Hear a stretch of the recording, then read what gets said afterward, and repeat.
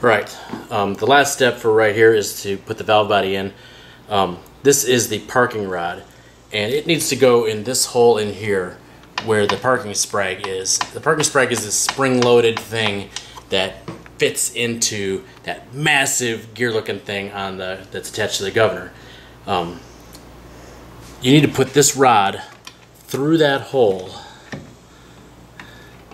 and also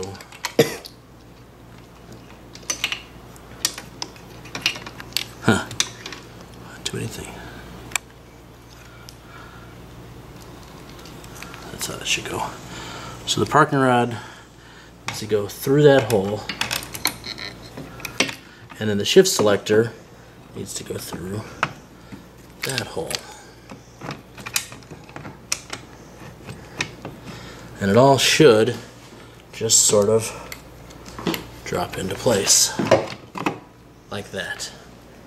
Now, one thing that bit me, part of the reason why I needed to do this work in the first place was this wiring goes over the top of the valve body. That's where all the rotating assemblies are. And I think this wire wore bare. And I don't know how to prevent that, because as I look here, I realize you can't see this, but that wire is, I don't know, I can't tell. You're not going to be able to see. Close to, I don't know what else to do. There's nowhere else for this wire to go, really. That's not going to get hooked on something else. So we'll deal with that in a second. Okay, just keep on that. Keep right there. Now we have to bolt down valve body. Now, instruction manual, the factory service manual says these are 7/16. In my experience, they are precisely 11. So before I tighten these down, we do have to put the neutral safety switch in. The manual says something about putting the leaving the valve body in place loose so you can sort of move it around, because it's got a little bit of play. Once you put the screws in, I don't feel like it does have any play. So, not sure what they're on there. But we will put the neutral safety in before. I mean, it's got a little bit of play, not very much. So we'll put the neutral safety in. We'll just hand thread it, which goes right here.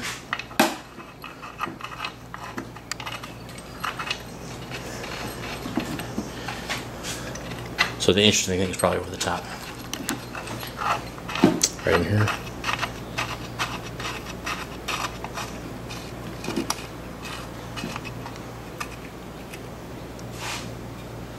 So we'll tighten it down once we put everything back together. But so the neutral safety basically pushes on that, lets that plunger come in and out depending on what gear it's in. It either completes the circuit or opens the circuit. So now we'll tighten these down.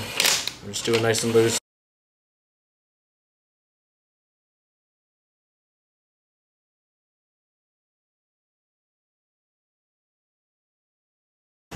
$11mm, 105 inch-pounds.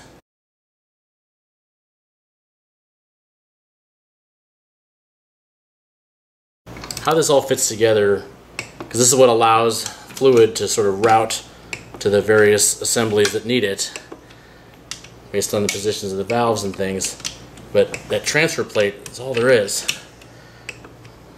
Like, I would expected gaskets and things like that to hold it all nice and secure. Okay, the last piece of the puzzle is the thing that tripped me up last time, which is the neutral safety, or not the neutral safety, the torque converter clutch. So that goes in there. See, like the wires, the manual even says, here, let's find it in the manual. It's super critical. I'll probably be able to find it now that I need it. Where's the valve body section? So if you're going to do this job, I highly recommend you get this. Oregon Performance has it for 35 bucks. You may be able to find it online. I think this plus the factory service manual they work very well together. Correct wire routing is very important. the wire must be routed away from the low reverse band lever. So the low reverse band lever is this. So that's not a problem. The wire is nowhere near that. The problem for me was I had this wire was worn bare, and I believe it was worn bare because it was either brushing up against the driving shell or maybe the lower reverse drum.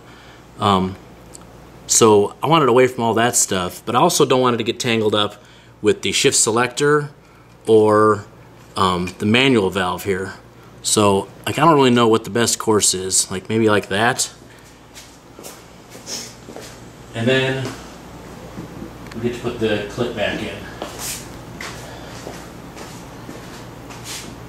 Not gonna lie, I'm pretty scared about putting this clip in, and maybe I should have done it first because it seems to be really hard to do with the valve body in. That's probably how it got dropped in the first place. So that's what I'm going to do. I'm not dropping this thing a second time.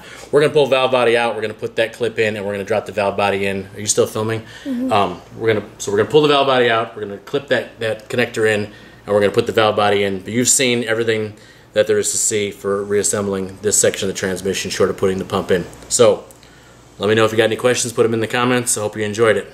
Bye.